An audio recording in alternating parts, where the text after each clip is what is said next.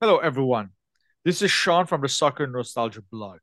I have the pleasure to interview Portuguese author and journalist Mr. Miguel Lourenço Pereira. Mr. Pereira has appeared in the podcast before discussing the history of the Portugal national team.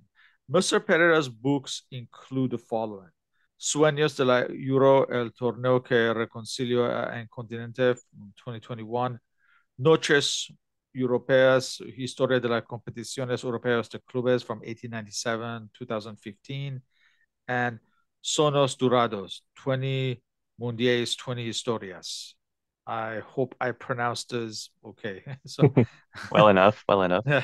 this interview is separate from the podcast series. This video interview will serve as a companion piece to a written blog presentation on the 1970s and 80s Portugal star, Benfica and Portugal star Fernando Chalana. Hello, Miguel. Thank you for this interview. Hello, thank you for having me. So let's start at the beginning. What was Chalana's youth like and his subsequent formation at Barreirense and then his transfer to Benfica as a teenager?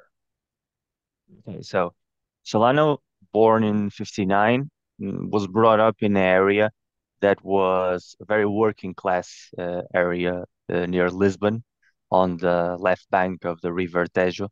That's where all the shipyards, all the great industries of what was known as the south margin of the river or the south area of Lisbon were. So basically, it was a very red belt zone after the 25th of April 1974 until today still is an area mostly controlled by the Communist Party of Portugal. So it's a very left-wing area and always was. So his upbringing was in that circumstance with very humble origins.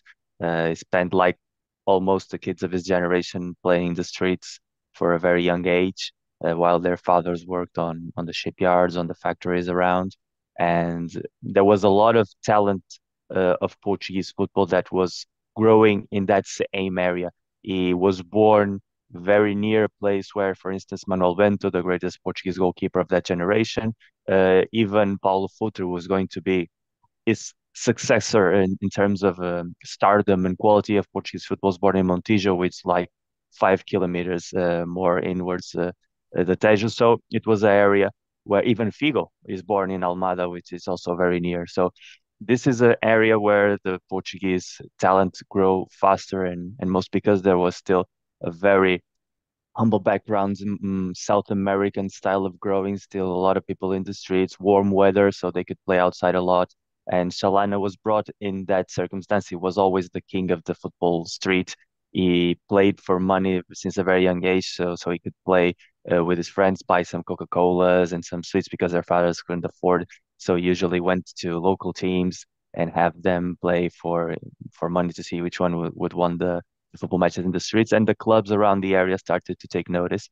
He was a fan of the Portuguese club CUF, who was a club from a factory from around the same area of Barreiro. He went to the matches with his uncle, and he was going to make a trial there, but then he was refused. Nobody really knows why, because his talent was very clear for everyone. And then in the end, he opted for Barreirense, which is the other club of the local area, and his impact was immediate. And in the end, he ended up in Benfica because, well, everyone started to talk about it. Benfica and Sporting were always closing in on players from that area because a lot of talent was growing up there. And the historical Benfica captain, Mario Coluna, who was already working as a scout, he had ended his career a few years ago. He played in Lyon in France before coming back to Portugal after his large spell with Benfica. And he was trying to check out some players, some youth players in the area. He spot on Chalana when he was only 14. He told him about it to the Benfica coach, Pavic, Serbian coach, and they went to see him play, and they were immediately in love with him. So Benfica signed him without even he knowing it. They negotiated directly with Barreirense. Sporting also was trying to make a bid, but it was not as good as Benfica's. So in the end, with 15, already a star in the making, he started to play with the Benfica youth teams.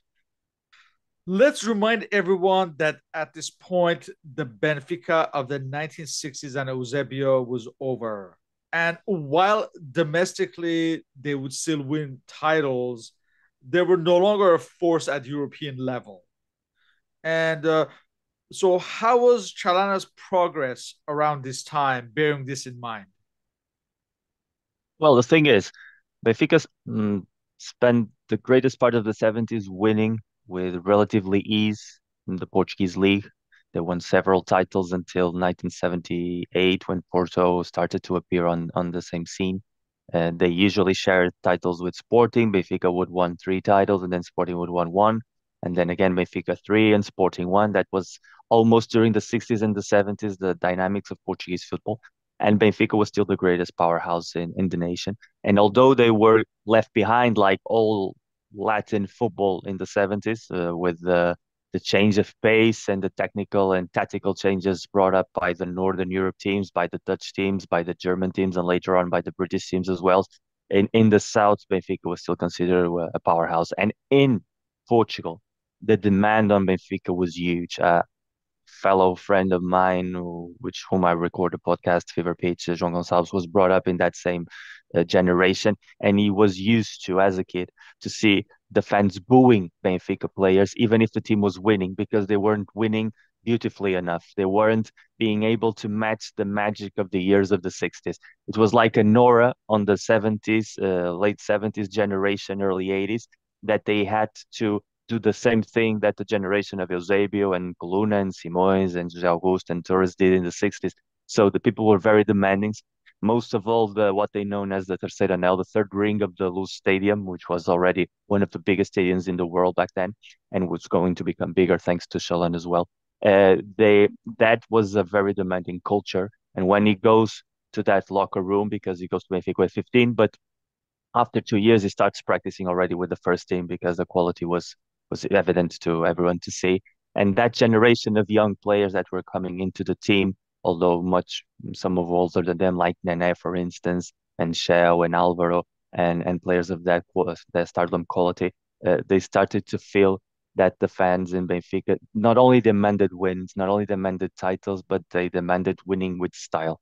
And being a flair player, being a player that was able to encapsulate the imagination of the fans, they immediately fall in love with Chalana the first time they saw him. The second half of a Portuguese league match with Farense, he substitutes local legend Tony, who later will become also a manager of the team. And people immediately fall in love in the way he could play. Everybody thought he was a left winger, left-footed, but he was actually a right-footed player. But he could play with both feet very naturally. He was always wounded up defenders. He was always looking for the extra pass, the beautiful move. And for fans who are used to the genius quality of Eusebio, he was the one that was more resembling in doing something out of the blue, extraordinary. And in the end, he was the symbol of that transitional generation of post Eusebio until the mid 80s when Benfica started to lose their position in the powerhouse of the Portuguese football to Porto.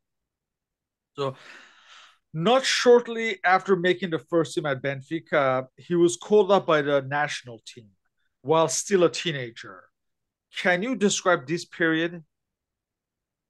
Now, he was champion in the same year with the youth team of Benfica and with the first team of Benfica. And in the same year, he played with the under 19, under 21, and the national team. So his impact was immediately. The national coach of Portugal at the time was José Maria Pedroto, who was a Porto legend, but he was also a coach that could spot talent for miles. And he not only was called a few weeks after his debut with Benfica, but he also played the game, his first international appearance back then. And it was evident for all that he was a player to be a regular part of the national team for the decade to come, alongside other young starlets like Antonio Oliveira, Fernando Gomes from Porto, and also Jordão from Benfica and Nené, Manuel Fernandes from Sporting. There was a generation that will ended up shining for themselves in the Euro 84 that we talked in the last podcast that started to appear in the national team through Pedroto in those years. And the only problem that Chalana had was not his youth, but his injury proneness, because in the end, although his later career is very damaged by the injuries he had after the Euro 84, Already in the 70s, you'd actually have like two or three injuries a year. He never made a season without a, I would say, not serious injury, but a injury that would keep him off the field for like 2 or 3 months. So in the end, that in the sense made it more difficult to impose himself in the national team earlier than he really did in the late 70s and early 80s. So before being noticed at the European level, Chalana won three league titles with Benfica in 1976, 1977, and 1981. Can you describe this period of his career? Yeah, he was basically entering in a conquering team, like I said before, the Benfica team. He gets to in 77, had been champions the year previously, and despite Sporting having won the league in 74, they won the leagues from 71 to 74, and it was basically the same core team, so it was a team usually to win. But then in 77, 78, everything changes in Portuguese football. Porto started to win titles. Porto was not winning titles since 1960, with Bela Gutmann still as their head coach. So they spent a long drought of titles for 19 years, but then Pedroto moves to Porto, despite being also the national team coach. Pinto da Costa is still the president of Porto, starts to take charge first as a sporting director, later on as president, and Porto starts to appear as the greatest rival of Benfica, surpassing Sporting. And in those years, Benfica is a very good team. They even lose the title without losing any match that season. They lose the title on 1 point because they have four draws and Porto only has one defeat and one draw. So it's like what happened at the same time, for instance, with Perugia in Serie A. They also lost the title against Milan because they had like seven draws and only victories, but no defeat. Right, that Benfica team was a very competent one. They had a lot of flair in attack, but the capacity of Porto to compete was new for them. So they spent those like 3, 4 years between 1978, 1982 suffering. And then everything changes when in 1982 arrives to the Luz, the Swedish coach Sven-Goran Eriksson. And he like makes a after and before moment in the history of the club and launches what would be a very great decade for Benfica in the second half of the 80s. So the first glimpse of Chalana getting attention outside of Portugal was during Benfica's UEFA Cup run in 1982-83, where they lost in the final to Anderlecht. But again, they won the league once more that season.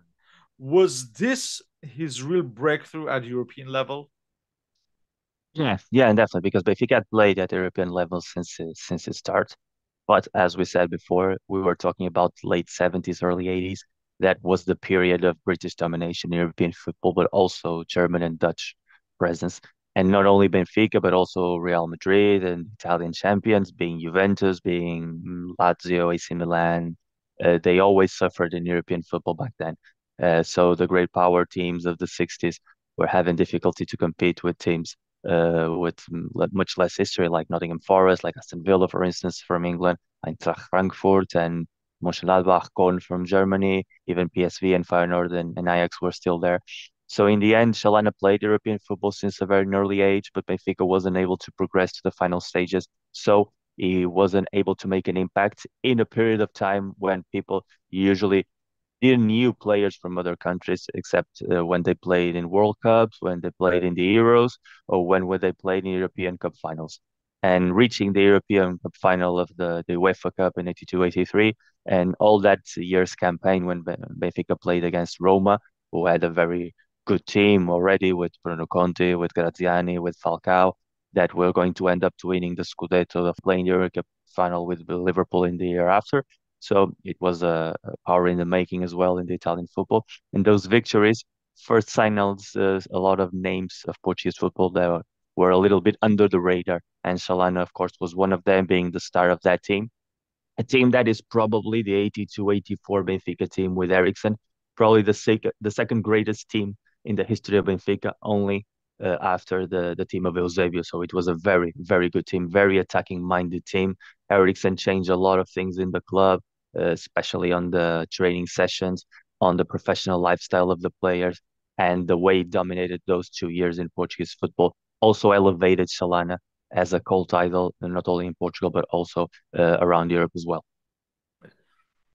It would be the following season, 1983-84, where Chalana would be at his absolute peak and would gain international recognition with Portugal's run in the 1984 Euros, where they reached the semifinals. Can you describe his Euros and level of fame at this point? Well, he won the league with Benfica. He actually had a pretty good run in the European Cup, but they were eliminated by Liverpool, who ended up winning the competition. So no shame in that at all. But then the Euros were a very strange period for Portuguese football, as we talked already. It was a national team that had like four coaches, a national team coach and three other coaches that had that represented one of the each three big clubs in Portugal, Benfica, Porto, and Sporting. The lineups were made by agreement between the coaches so that every club was represented. There was a lot of backstage fight between even the players. Some didn't even talk to one another because of the wars between Porto and Benfica for the past few years, trying to get the most of the strange dilemmas of Portuguese football in the back room. So in the end, it was a team nobody expected to prevail. Even the way they reached the European Cup, the Euros was a very troublesome one because it was a penalty that Chalana gained against the Soviet Union outside of the area, so it was not even a penalty. And if there was a VAR back then, it was probably Portugal will never reach out the Euros '84 as well. So nobody expected Portugal to shine, and the first matches against Germany and against Spain were matches where Portugal really didn't shine at all, but they competed. They competed well. It was a tough group, also with Romania. In the last match, with the triumph against the Romanians, made them to be in the semifinal with the favorite France, and that is the match that encapsulates that generation, that makes the name of Chalana. Because although he performed well in the first three games, it's the match in Marseille, that confrontation with Platini's France and Tiganaz and Jerez and all that stardom team that the French had and went up to winning the Euros. The way he assists the goals of Portugal, the way he cruises around the flanks and explores the areas, that really made him one of the greatest individual performance in the history of the Euros. And that obviously caught everybody's attention. He was still a very young player at the time, although people already knew him from the Benfica season where they reached the UEFA Cup final. That was the moment that Europe as a whole fell in love with Chalana. The French press, because of his mustache and because of his short height, started to call him Chalanix because of the similarities with Asterix, the popular comic character of Goscinny. He was already known in Portugal as the Pequeno Genial, the little genius, because of his height again and the ability he had to make things appear out of nowhere. But of course, it's that match against France, one of the best matches in the history of European football, that really puts him in the radar. And there was already some clubs that was interested in him, in signing him, especially Barcelona back in '82. But in the end, they opted for Maradona, and who could blame them? Although it didn't happen as both expected at the time, but it was an obvious choice. But then in '84 again, Chalana started to cut a lot of eyes in European football, and it was very clear that Portugal was too small for a player of that stature, and he was doomed to great things. And unfortunately for him, for the football, it never really happened. Now, his wife Annabella, who was also his agent, was often compared to Gabby Schuster, the wife of Bernd Schuster. Can you describe how the press viewed her and her management of his career? They were the same. Annabelle and Gabby, they had a huge control on their husbands' lives and careers. They both acted not only as agents, but they were ever present in every situation. They were at every match. They were at every negotiation table. She had a great influence in Shalan as a person as well. So in the end, she was very decisive. For instance, Shalana had a tough relationship with Ericsson because Ericsson already back in the day had an agent, and he always liked to make some moves on the side, and he wanted Chalana to come to Rome because he already knew that he was going to coach Rome after leaving Benfica, and he tried to persuade him, but the Rome offer was with some money on the side for the agent that was going to end up in Eriksen's pocket. Annabella found out, so he said he wouldn't go to the Rome team and started to look for other options. That didn't end it well with the last months with Eriksen in the team. So she was very tough in the negotiation tables. He was at one point near to go to Sporting because his contract was running out, and she obliged Benfica to pay him more than they really expected to do, because Chalana as a man was a very humble man. His humble background was always there with him.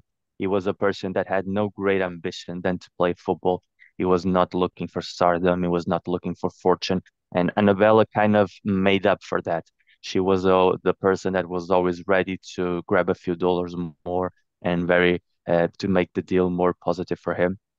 And then she had a real time in Bordeaux, so, because in that team, that was the beginning of a project.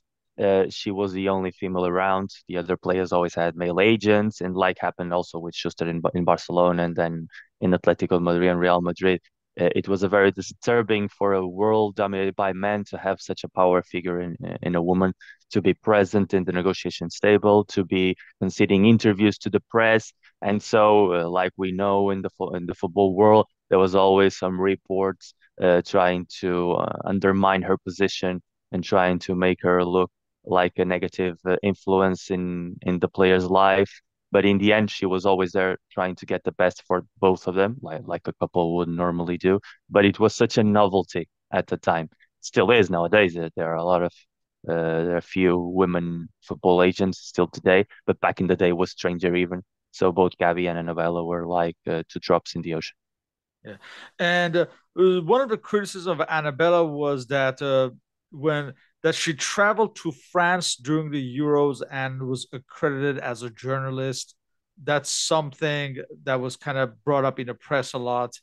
Chalana himself, he claimed that she had changed his life for good, and they were married in November of '82 with Filipovic as a witness. Oh no, yeah, Ah. that's right. She changed him because when he started playing at Benfica, he used to go to the trainings with the other player in a bus. There were Bento would drive a bus and collect several players that lived in the same area, and they would go all together.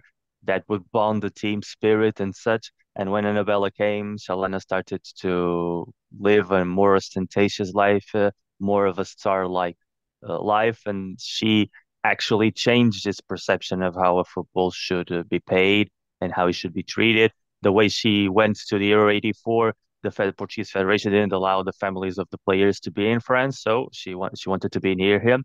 She got a newspaper to credit her as a news journalist to give him a clearance to be at the press conference and to be near the hotel so she could be near him. She wasn't in the same room, but she was there sleeping, and they were seeing each other every day.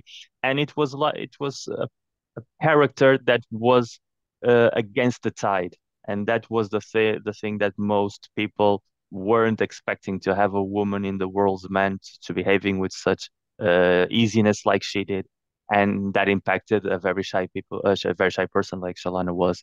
And so most of the people started to sell the image that she controlled his life and that he was a puppet in her hands. But in the end, they always did everything by what they believe were right for both of them. So it was in the spring summer of 1984 that Chalana had decided to leave Benfica. Can you explain the whole story around the false contract with Boavista? Yeah, but basically in '84, his relationship with Ericsson was going sour because Ericsson really wanted him to move to Italy because he knew he was going to be there. So Shalana was looking for other options. He knew that it was time to leave Benfica even before the Euro 84. Benfica was in a very tough financial situation because back in the day, uh, clubs only had the money coming from football transfers, and football transfers fees were very different from what they are today and from the tendencies at matches in Benfica, even having one of the biggest stadiums in the world and wanting to finish the stadium. The Portuguese economical situation back then was not very famous, so the team, even performing very well, wasn't able to return as much money as the club needed. So in the end, it was a move that interested both parties. And Chalana started to look for options abroad. He talked with Roma because of the Ericsson influence. He talked with Barcelona as well. He started to see if there were clubs interested. We must remember that back in the day, there were some markets that were or closed or open for a few years ago because of the limitation of the European players in teams. So Italy only had allowed foreign players to be signed 3 years before. And in the first year, there was only one foreign player. In the second year, there was only two. In English football, there was still not a culture of bringing in players from continental Europe. There were very, very few examples like Thyssen and Arnson with Ipswich and Ardillas and Ricky Villa with Tottenham, but they were the exception. Also in German football, in Dutch football, and French football as well, there was still a very distant world of what we know today as players moving with ease within Europe. So Chalana didn't have that much option, and Boavista, who was a club that was trying to be a power inside Portuguese football thanks to the influence of their new appointed president, Valentino Loureiro, who was going to end up being president of the Portuguese league in the 90s. And his son will be the person that was going to guide Boavista to their only title in 2001. So we started to invest in the club. And one of the ideas was to bring a player of the level of Chalana. And he was negotiating his contract with Benfica. That was going to end in 84 and Bovista appeared with a very interesting economical offer. But what Chalana did, he was never interested in staying in Portugal because for him to stay in Portugal was to stay with Benfica, not to move to a club that was still a power in the making. He was fighting to be in the top three, but regularly with them up in fourth, fifth, sixth in the table. So that was not the move he wanted, and he used the Boa Vista offer as leverage to renegotiate his contract with Benfica. He managed so Benfica ended up paying him more than they expected. But in the end, after 84, they got that back when they agreed to sell him to Bordeaux. Getting back to his relationship with the then Benfica manager Sven Goran Eriksson, he had other problems with him as well. Can you do you remember some of them? Well, basically, he always said of Ericsson that he was a very, very good coach in the technical sense and the tactical sense, but he was not a very good man management coach. And he had a great relationship with Tony, who was the second in command in the Eric's team, but he had a very feeble relationship with the Swedish. And in the end, it was like a power struggle between the two of them, especially after the UEFA Cup final in 82. So that year, 83, 84, was a very tense year between both and also because he already knew that Ericsson was going to leave, that was going to start to make money with some of the player moves, that it didn't ended up well with him. So they never really get along, both of them. And there's a story that Eriksson wanted to advance Glenn Stromberg. Basically, Eriksson, he wanted Stromberg to have the number 10 jersey. So Eriksson and Stromberg even promised money to Chalana for the number 10 jersey. Do you know about this? If this story is true?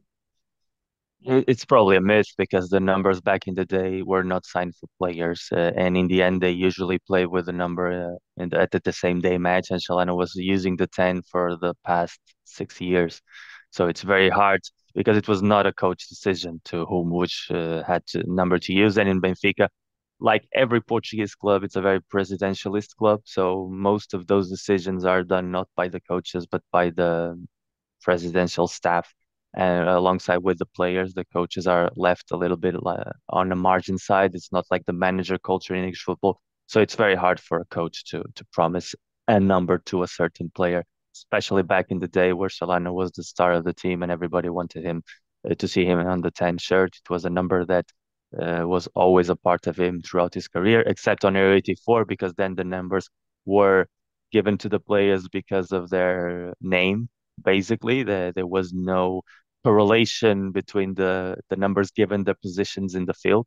But back in the football club, Shalana always used the 10. There was never an hint of losing him the number and no point because Ericsson wouldn't have the power to make that change happen. So The fame from the 1984 Euros would earn him a transfer to Bordeaux, the recent French champions.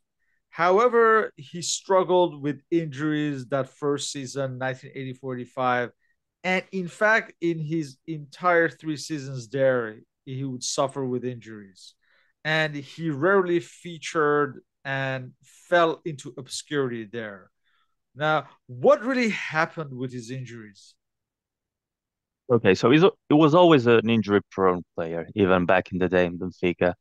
Ever since he was very young, the way he played, uh, it was like very Neymar in today's game. He was always looking for that move that irritates defenders, that some at times make defenders going to grab you just for the sake of it. And in the 80s, in the 70s, the defenders could do that and walk away with no punishment at all.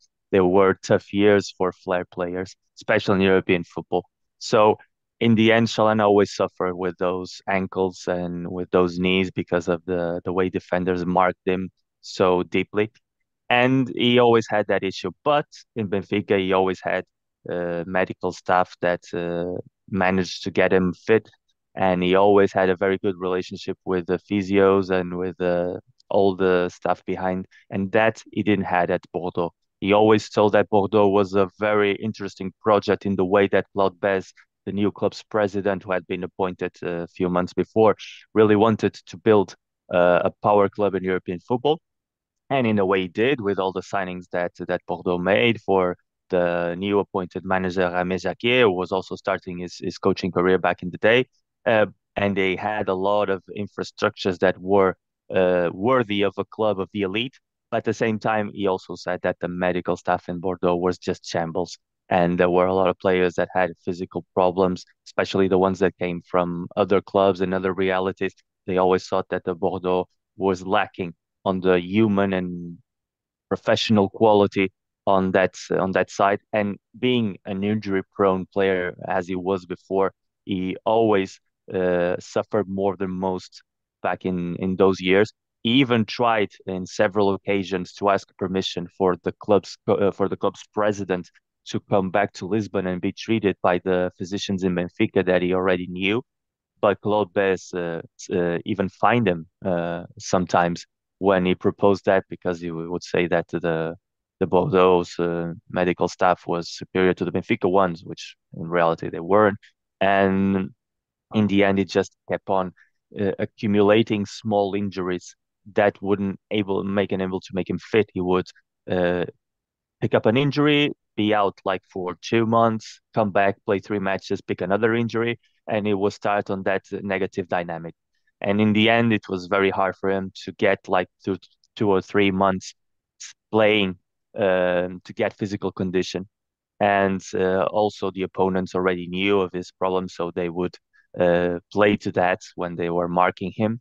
And in the way we're talking about a player that was all flair, was all technique, had a very good speed, and when you don't have the physical side healthy enough to make you be able to provide that kind of technical quality, then you start to lose confidence on yourself. You start to doubt more, and you start losing that magical point of your game that you make the difference. And that's what happened in the 3 years he was at Bordeaux. And given his injury problems at Bordeaux, he was out of contention with the national team and missed the 1986 World Cup. During this period, were there any attempts to reintegrate him or was he forgotten? No, no, he was always on the pre-lists. Everybody knew that Chalana was the key figure in Portuguese football still, but the injuries were just there, and they were never able to get him fit to play with the national team for more than 2 matches in that period of time. At the same time, that's the explosion of Paulo Futre in Porto. He started to accumulate matches with the team, although being very young. So that kind of player was already there when Chalana wasn't fit, and in the end they almost never played one another in the national team because whenever Futre was good to play, Chalana was out injured. When Chalana was called up, Futre, as being young, was demoted to the under 21 team. So it was a very shameful that Portugal at Mexico 86 wasn't able to have both Futre and Chalana playing alongside each other. That would provide a more attacking flair, and probably would change the destiny of that generation because after 86, the problems with Saltillo, with with the Federation of Portuguese Football against some of the players, most of them were banned to play for the national team for the following years. And in the end, that almost destroyed the generation of 84. And Chalana, even when he came back to Portugal, was never in contention again to play, except when they didn't have enough players to go. That's why he played one more game with the national team because back in those years, with so much star players suspended, they had to sometimes call up players from second tier and third tier teams and players that were not stars in their teams like Solana. That was not a regular starter at Benfica, but still had an important name, so he was called up to play a match, I believe, against Sweden. And in the end, it was more because of that than of his importance at Portuguese football after so many years of accumulated injuries and losing physical and technical shape. So he ended his spell in Bordeaux in somewhat anonymity. Uh, his side Bordeaux were all conquering in France and did win the league and cup titles in his time there, but he rarely featured. He returned to Benfica in 1987 at his lowest ebb. What was this period back at Benfica like? When he left Benfica, the money left on the club, able to complete the Stylo third ring. So he had that importance in the history of the club, the same way like for instance Kubala had on building the Camp Nou. Chalana helped to end up the Stylo, and people never really knew what was happening in France. They knew he was injured, but since there were no television match, there was no internet, so for most of the Benfica fans, Chalana was still the old Chalana. And when they signed him back, people were very, very expecting to see the tricky, the flair player that they once knew. So the first match against Salgueiros, the stadium was overcrowded. People really wanted to see the prodigal son come back. And that Benfica team was also a very good team. They ended up playing the 87-88 European Cup final against PSV. They are going to play also against Milan in 89-90, the final. So they were a team that were back in contention in European football with different players that the ones he knew of his time. There was a lot of changes back in the day. Ericsson even come back as a coach as well in 89-90 in 88 and 89 to win the championship, in 89-90 to go to the European Cup final.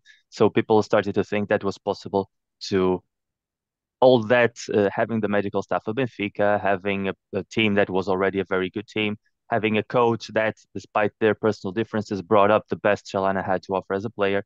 They were starting to believe that it could be the old Chalana, but it wasn't meant to be. Physically, it was already in disarray. The quality of the team was very good. He could never get 3-4 matches in a row playing. He was a very different player. He had lost speed. He had lost the ability to win the 1-2s like he did. So he ended up being a backup player of that squad. He played not as many games as he probably wanted. He always played more in football league at home, where Benfica was always the dominant figure than play when Benfica traveled around the country when they would find more tough opposition. He was more a player for the fans in the sense that he was always there when the Stadio da Luz was full, but he was not playing against Porto. He was not playing against Sporting. He was not playing the tough matches at European football because he wasn't able to deliver what people expect of him. Yes, as you mentioned, he just played like just over 30 matches in 3 years in his spell back with Benfica. And he left Benfica for a second time in 1990 to wind down his career, first at Belenenses in 1990-91 season, and then Estrela Amadora in 91-92 season. And again, he barely played in either of those two seasons. And what was this final stage of his career like? Well, both clubs, Belenenses was a historical club in Portuguese football, had won the Portuguese Cup the year previously, and Estrela Amadora also won the Portuguese Cup in 1990. So there were teams that were going to play in Europe. There were teams that were expecting to sign a name more than a player. They wanted that Chalana could be able to bring people to the stadium just because of the appeal he still had. He wanted to see the impact he would have on the back room, the appeal he would have with the younger players, bringing them up because despite of all the injuries, he was still training with all his technical abilities. He was very much still a very humble player, so he never posed like a diva. He was ready to help out the ones that were playing, especially the young ones, and that's why in the end he always preferred to coach kids than to coach grown-ups. He had a very good relationship with the younger players, and those clubs really try to brought that El Cid image of even when in his last final breath he was able to command and he was able to inspire people around him. But his health was already in a very bad shape. His personal relationship with Annabelle as well had deteriorated over the years. They ended up getting a divorce, and all of that impacted in the final days of his career. And really, nobody at o Restelo, the Belenenses Stadium, or at Reboleira, the Estrela Amadora Stadium, never really saw a glimpse of the great Chalana. They always saw shadows of his greater self. After his playing career, he had short coaching stints, mostly as assistants and caretakers. He managed Oriental in the second division in 2004, 2005. He was caretaker at Benfica, like in 2002 and 2008, and assistant there from like 2005 to 2009. He was also assistant at Paco Ferreira 2003, 2004. Is it fair to say that full management was not for him, perhaps? Yeah, everything started with a divorce with Annabella. They divorced in the 90s, and basically she takes him all the money he had with the allowance, with the divorce, and in the end, he ends up with barely nothing in his hands and starts to coach youth teams, most of all youth teams. And Benfica helps him out. So back at mid 90s, he started to coach the under 15, under 16, and 17 teams of Benfica for a long period of time. He always said he felt comfortable more with the kids, trying to teach them the tricks, the technical tricks, how to behave in the field, with more than with the grown-ups. So the few spells he had in the first team of Benfica are more motivated by people in the back room saying it will be important for coaches, especially when Camacho was there because he was foreign, to have an historical figure at his side. It's a very traditional thing in Portuguese football to have when you have a foreign coach to surround him with people that already are at the club or people that are historical figures at the club.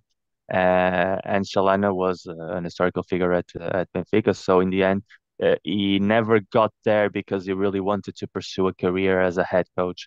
He never really was trying to build the foundations to one day be the head coach of any given team. He was always very comfortable with the youths. And when he leave Passos Ferreira, he goes back with Benfica. He was back coaching the under 15, and he starts to coach very younger players that ended up being fundamental in Portuguese football nowadays. He was the discovery of Bernardo Silva, for instance. He was the man behind Benfica signing Bernardo and not letting him go because he was also very short and he was a late developer. But Chalana always called him the little Messi from his early days, and he saw a lot of himself in Bernardo. Different players, but same attitude, came from the same area, had the same height. So in the end, all the players that Benfica brought through the academy at Seixal in the last years, they always passed through Chalana's hands. João Cancelo, Gonçalo Guedes, international players of that generation, and he was more comfortable in that role. So in the end, he was really a man not destined to be a head coach, not interested in the limelight. He really wanted just to stay on the grassroots and to feel football as he felt in those early days playing at Barreiro with his friends on the street. Yes. And I believe he said that at Benfica, he was seen as a decorative assistant. It's very So, usual in Portuguese football, not in Benfica, even Porto and Sporting, especially with foreign coaches, like to have those decorative figures so the fans can associate with. And in difficult times, they sometimes appear to appease the public opinion because they are so mythological figures in the club that it's more easier for the fans to not be hard on them, and in the way they're like shields for the coaches in a more psychological way, we could say. Can you discuss his final years and untimely death just this past August 10th, 2022, at the age of 63? Well, unfortunately, he had a degenerative disease that was very evident for the people who knew him well already from a few years ago. So everybody knew he was in terrible shape, with losing memory, with losing physical abilities. Benfica as well was giving him work at the time, but always knowing of his situation. So although he was very young, it was not unexpected for the people who knew him that he was not going to live long in the state that he was. And in the end, it was a death very, very typical of him. Never once he appeared to give interviews, to put a name on himself. He never used his talents or his career to make a big fuss around this public figure. He was always on the shadows, always trying to have the most peaceful and quiet life out of the limelight. And so when he died, all the ones that worked with him and that were there with him were aware of his situation. And for the most football fans that always go for the media stuff and to be on the day were not aware because he really never made a fuss out of it. But he was ill for the past 3, 4 years. So in the end, it was expected.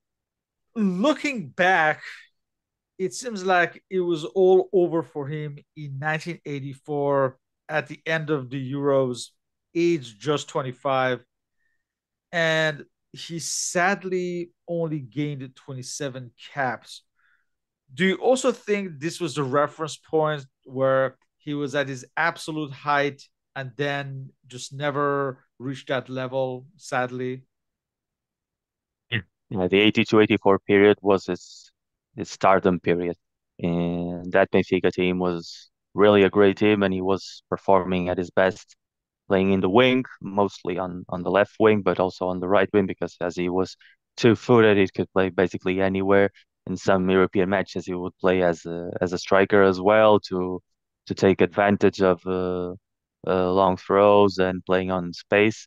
But that was the best version that we ever saw of Chalana from the UEFA run in '82 until the Euro '84, because after that all the injuries ended up um, postponing what would have been a even greater career in European football with a very good team.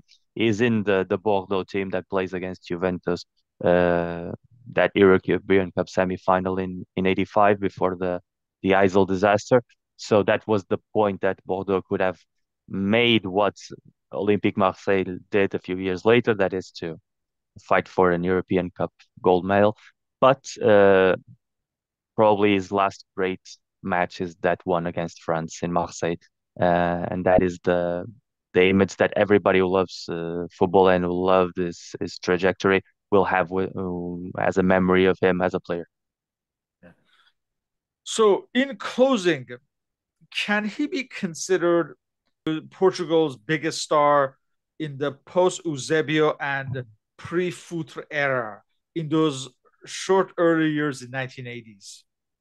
Yeah, definitely. Is there are even people that consider him to be superior to Foot, in a sense that he was even more technical and more creative player than Foot. Foot was more a vertical player. Chalana would recreate himself more with the ball. Fuchs was always about speed, about looking for space. Chalana was more of a player looking for others.